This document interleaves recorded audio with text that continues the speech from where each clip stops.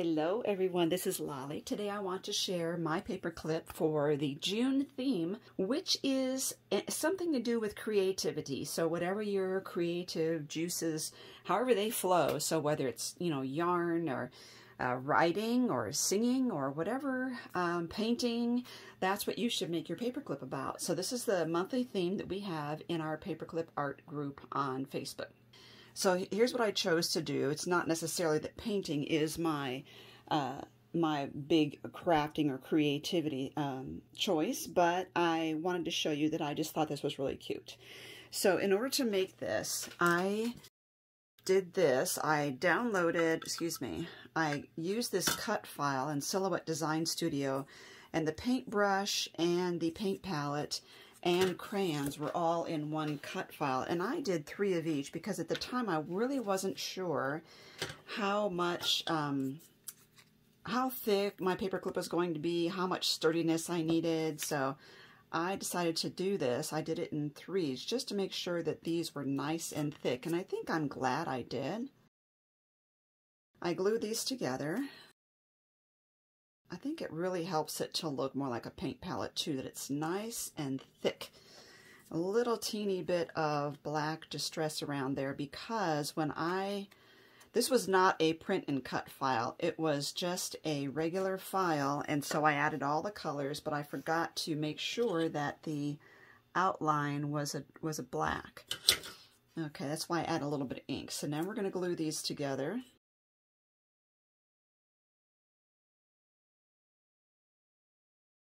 I really like how the added, especially with the paintbrush, I think that's great to have that added stiffness.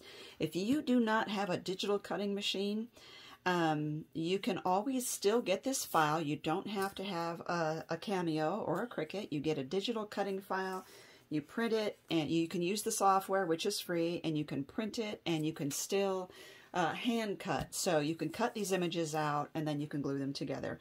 Or you can look online, and you can choose any kind of image of these and cut them out. Okay, so I'm using glossy accents, and I'm going to go through and just really give the paint swatches and the paint on the brush a little glossy accent there.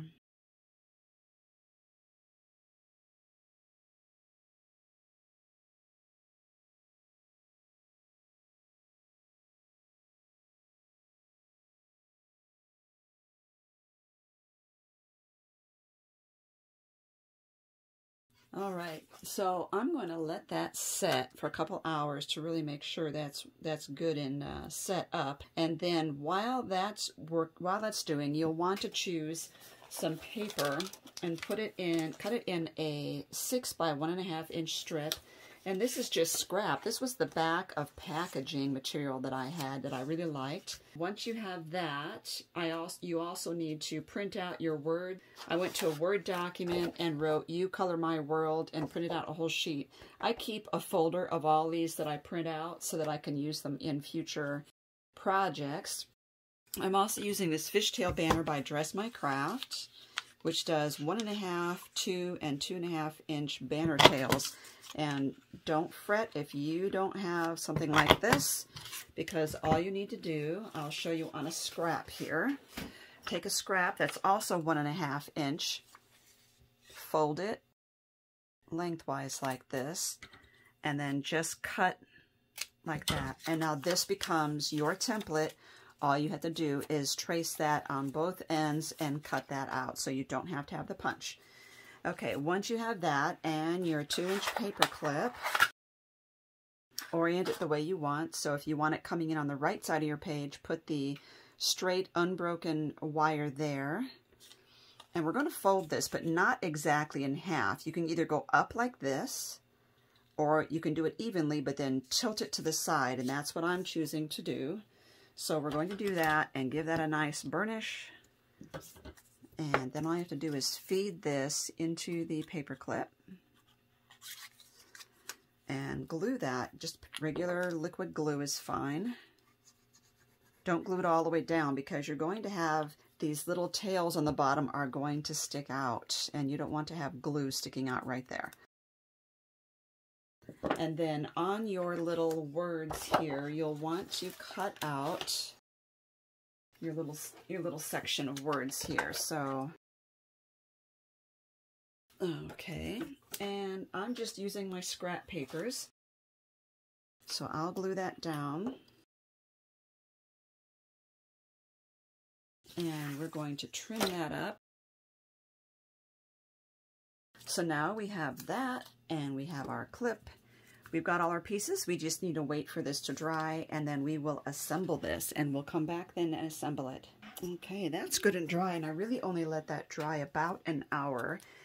Now, you can use foam tape under these, but I would really like this to be rather flat because I want this to be elevated and be foremost in the front of my clip. Put that right there. And I have to be careful putting this on because it is going to come down a little bit low, and I don't want to have this exposed with, you know, glue on the back. Now for this, I'm going to put that up on foam tape, and you'll notice that how narrow this is. So I have these super narrow foam tape strips in my shop, and I really like them. And you'll see why, because you have something this narrow. This also makes great shakers because you can bend this around to fit your project. If you have not subscribed to my channel, please consider doing so. I will also give you a list down below for all of my paperclip videos because I have a lot. I will also give you a link to the group in Facebook. We do a challenge or a theme every month.